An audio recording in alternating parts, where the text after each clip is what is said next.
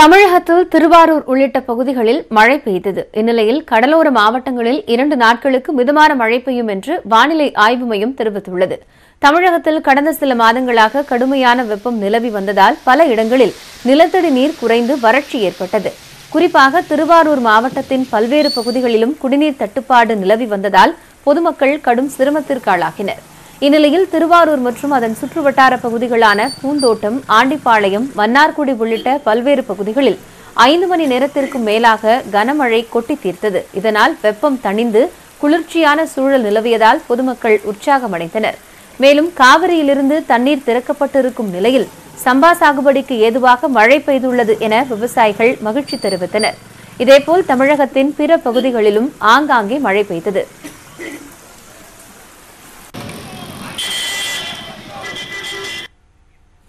இந்நிலையில் தமிழகத்தின் கடலோர மாவட்டங்கள் மற்றும் மேற்கு தொடர்ச்சி மலையடிவார பகுதிகளில் அடுத்த 2 நாட்களுக்கு லேசானது முதல் மிதமான மழை பெய்ய வாய்ப்பிருப்பதாக சென்னை வானிலை ஆய்வு மைய இயக்குநர் புவியரசன் தெரிவித்துள்ளார். இதுகுறித்து செய்தியாளர்களிடம் பேசிய புவியரசன், நெல்லை, கோவை உள்ளிட்ட 10 மாவட்டங்களில் ஓரிரு இடங்களில் கனமழைக்கு வாய்ப்பிருப்பதாகவும், சென்னையை பொறுத்தவரை நகரின் சில இடங்களில் லேசான மழைக்கு வாய்ப்பிருப்பதாகவும் குறிப்பிட்டார்.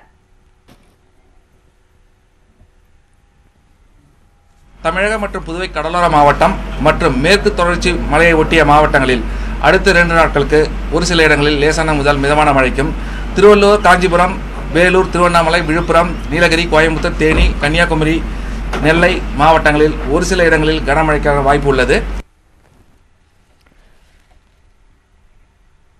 இதனிடையே கேரளாவில் பருவமழை தீவிரமடைந்துள்ள நிலையில் 6 மாவட்டங்களில் மிக கனமழை பெய்யும் என இந்திய வானிலை ஆய்வு மையம் எச்சரிக்கை விடுத்துள்ளது. இடுக்கி, மலப்புரம், வயநாடு, கண்ணூர், எர்ணாகுளம் மற்றும் திருச்சூர் ஆகிய மாவட்டங்களில் இன்று முதல் 3 நாட்களுக்கு ரெட் அலர்ட் எச்சரிக்கை விடுக்கப்பட்டுள்ளது. வெள்ளம், நிலச்சரிவு அபாயம் இருப்பதால் மக்கள் பாதுகாப்பாக இருக்குமாறும் அறிவுறுத்தப்பட்டுள்ளது.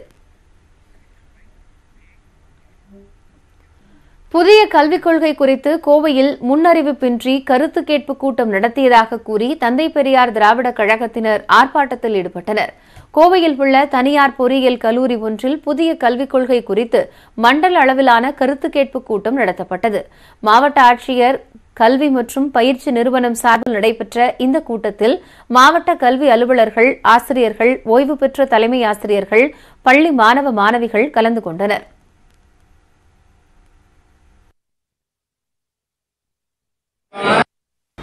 ப்ரீகேஜிலேருந்து இப்போ ஸ்கூல் சேர்த்துவோம். ஆனால் இனி வரப்போகிற காலத்தில் 0 to 3 அப்படின்னு கொண்டு வந்துடுவாங்க.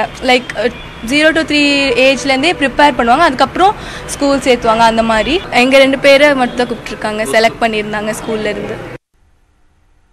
இப்போ இவங்க பண்ணியிருக்கிறது சரிதாங்க. ஏன்னா இது ஒரு இதை டிபேட், ஓப்பன் டிபேட் வச்சு எல்லாத்துக்கும் பண்ண முடியாது, ஊரே பண்ண முடியாது. கல்வி சம்மந்தப்பட்டவங்கள, கல்வியில் முக்கியமானவர்கள் விளங்கியவங்களை, சிறந்தவங்களை கூப்பிட்டு எடுத்து பண்ணியிருக்கிறாங்க. இந்நிலையில் முன்னறிவிப்பின்றி குறிப்பிட்ட தரப்பினரை மட்டும் அழைத்து கருப்பு கேட்பு கூட்டம் நடத்தப்படுவதாக குற்றம் சாட்டிய தந்தை பெரியார் திராவிடர் கழகத்தினர் கல்லூரி வளாகத்தில் ஆர்ப்பாட்டத்தில் ஈடுபட்டனர். அதனைத் தொடர்ந்து அதிகாரிகளிடமும் வாக்குவாதத்தில் ஈடுபட்டனர். புதிய கல்விக் கொள்கையை திணிக்காதே.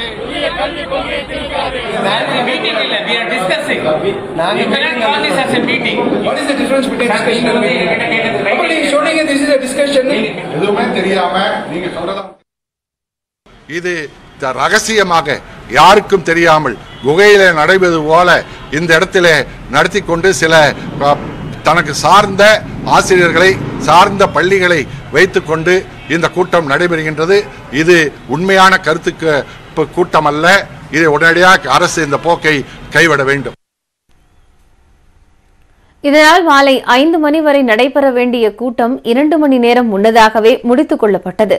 முறையான அறிவிப்போடு மீண்டும் கூட்டத்தை நடத்த வேண்டும் என தந்தை பெரியார் திராவிடர் கழகத்தினர் வலியுறுத்தினர்.